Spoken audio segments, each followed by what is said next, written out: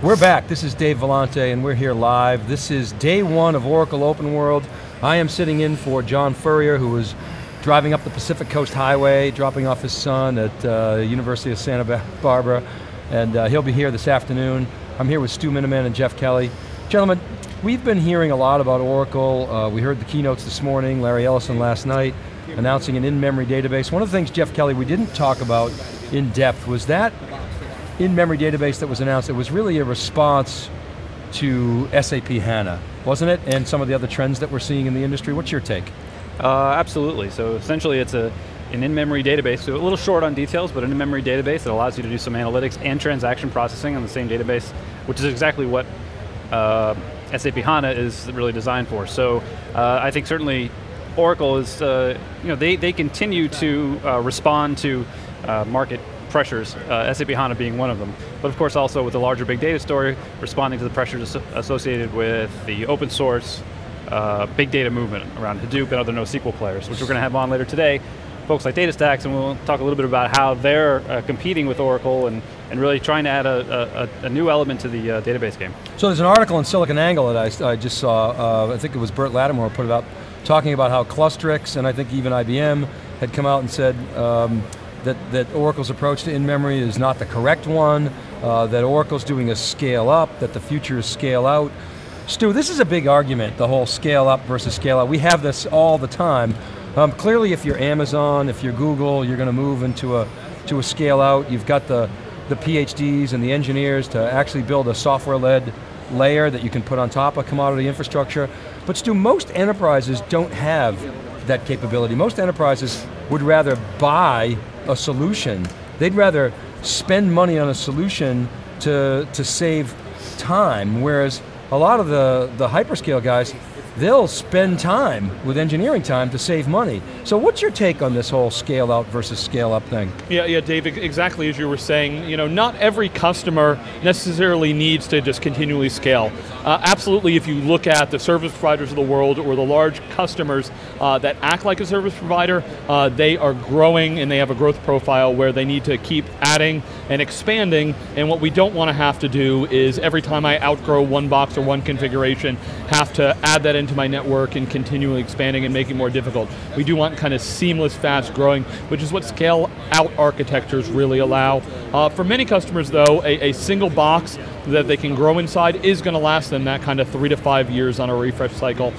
So the real thing we look at is, some customers are going to be okay just buying that single box solution and upgrade the pieces of their stack as they go. Others might need the scale out architecture, and everybody is struggling with what do I do in-house versus what do I put in the cloud?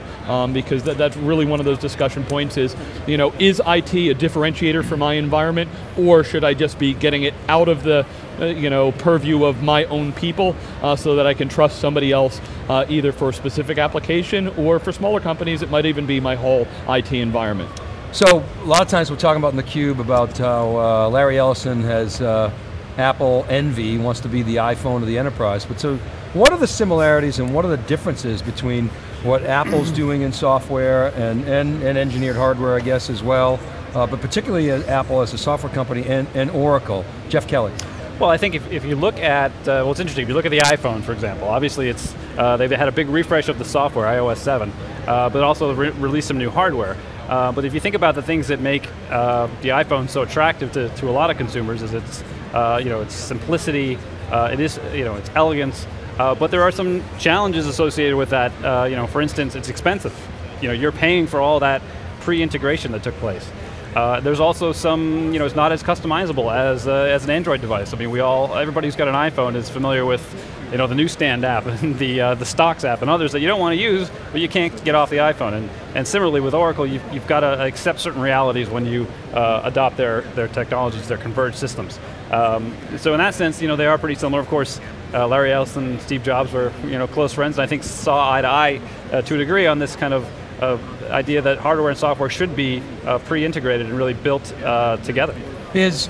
Let's stay on this theme of mobile and consumerization of IT. You look at the iPhone, totally integrated. Android is almost like the Windows of mobile devices. And now Microsoft has gone out and has bought a device maker and it's gotten into the hardware business. Google has done the same thing. Stu, is the analogy of the mobile marketplace and the trends that are going on in the market, are they applicable to the enterprise, or are they just two totally different worlds? Interesting question, Dave. As a matter of fact, Scott Lowe, who writes for us at Wikibon, just wrote a piece that just went out that maybe Microsoft should look at buying BlackBerry. They just bought Nokia, and when Microsoft first got into the Surface, I was really skeptical about Microsoft getting into the hardware business because so much of their business was driven through the OEMs, and I thought they really were putting Surface in place to try to incent people to adopt the Microsoft platform, and that they would get HP and Dell and others to kind of drive that platform. So on the analogy I draw on the enterprise side is when VMware launched their vCloud hybrid service, it really had a lot of pushback from some of the service providers because VMware is a technology supplier and has a huge ecosystem that either sells the licenses that VMware offers or builds solutions around them. So it is really tough for a company to span between them. The great example of who has done a good job of being able to kind of eat their ecosystem without losing all of their partners is Intel. And Intel's one of the few that's been able to do that. You can buy Intel white boxes, but they still compete with them. We had SanDisk on earlier, who makes it very clear that they are a supplier to many of the providers out there, but it's tough to be both a supplier and a competitor in that space, and we've seen kind of mixed results depending on how you deploy it. So we've heard a lot about cloud. We've been hearing cloud from Oracle now for quite some time. All this talk about the NSA and Prism has really heightened awareness of security and privacy. Doesn't that bode well, Stu Miniman, for Oracle? Yeah, David, it does, because if we look at, this is not a story that's going away anytime soon. We've talked to a lot of CIOs, and security is all of a sudden, one of the top priorities, and people are worried that if they go to a Google or a Microsoft or an Amazon, that they might be compromised. Heck, all of the encryption technologies that people are using in-house, they're all worried about whether there's a backdoor that the government can see what's doing there. This all means that I'm more likely to keep things in-house and keep things under my control, and of course that is where Oracle has a good play, and the traditional infrastructure players are less likely to be disrupted from the likes of Amazon. So do you think we're going to see Oracle, putting some FUD into the market about this security question?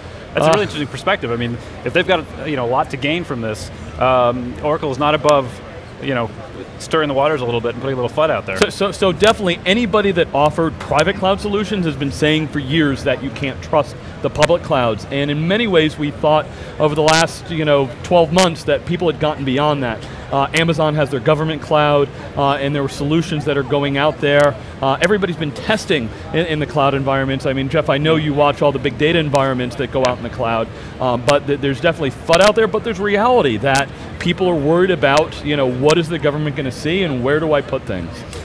Well, I agree. It'll be interesting to see over the long term if this whole NSA scandal, if you will, it really stifles innovation, because the cloud offers so many things you can do, particularly in the area that I cover, big data.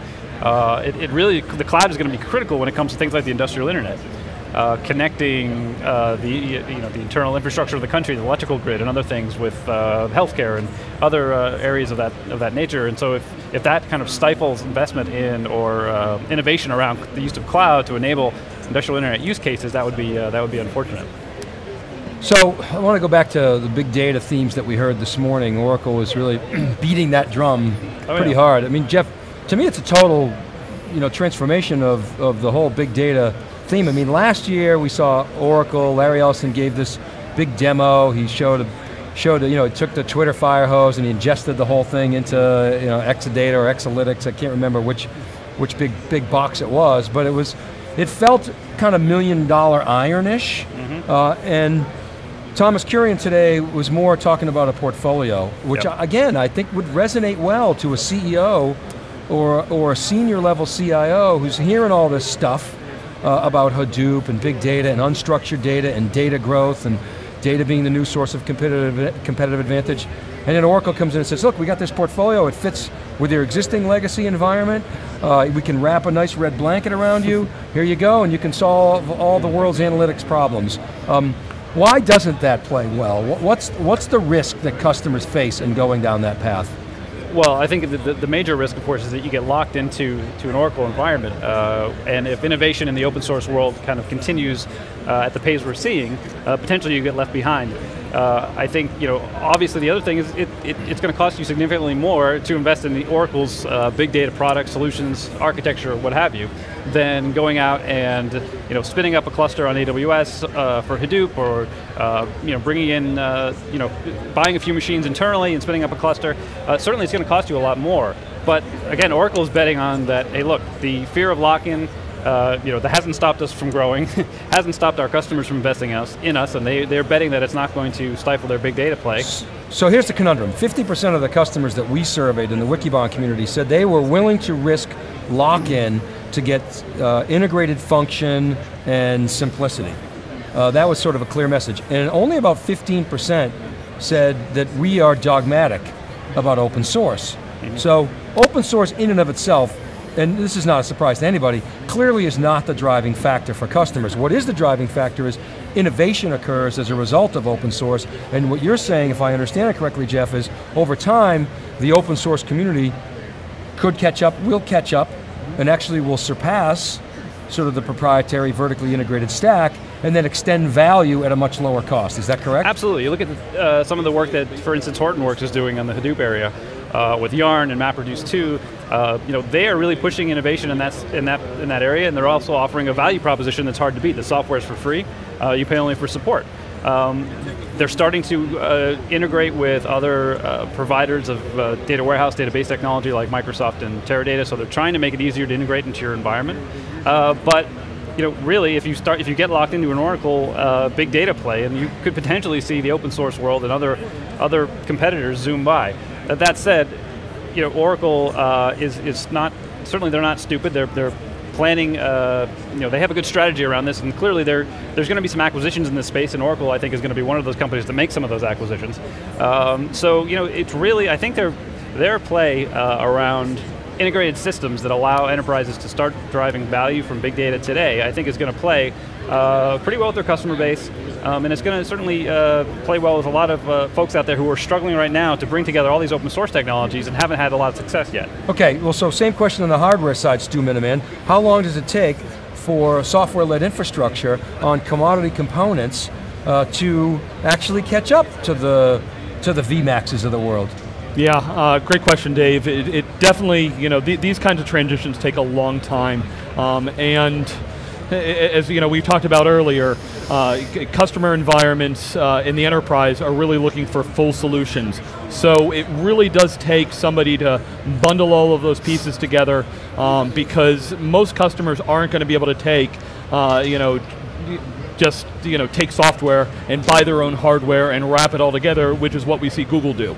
Google puts their entire configuration together. They did their own distribution of Linux and put it all together. They've got all the PhDs to make that happen. There are interesting technologies out there in both the storage space and in the networking space trying to disrupt them, but we usually measure those transitions in years or a decade or more to be able to do this. So it's interesting to see on the the storage side. We've been watching close. EMC has their projects like Viper and Nile and what they're doing, but it's going to take a long time. Is basically what I'm saying, Dave. All right, Stu and Jeff, thanks for helping me out with this editorial segment. We're going to stay on this theme of Flash. Fusion.io is here.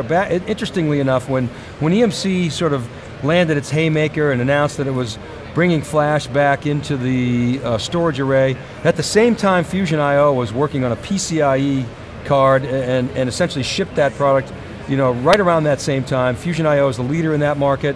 Gary Orenstein is here, so keep it right there. We're right back. We're going to unpack what's going on with Flash at Oracle OpenWorld. This is Dave Vellante, this is theCUBE.